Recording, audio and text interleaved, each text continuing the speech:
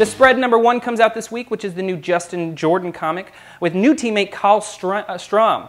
The book follows our main character, who I can't remember his name right now, but he looks a lot like Wolverine, who's gone a little Super Saiyan, which is awesome. He kicks a lot of ass, but in this post-apocalyptic world, this ancient evil has been resurrected, and now it goes across the planet killing everything in sight. This book was absolutely awesome. If you don't remember Luther Strode being as great as it was, you should go back and read that book because Justin Jordan kicked ass on that book. You're going to want to read this one. I'm going to give it 4 out of 5 Nerd Skulls because it was that good, and you should read it because I just said so. Check it out.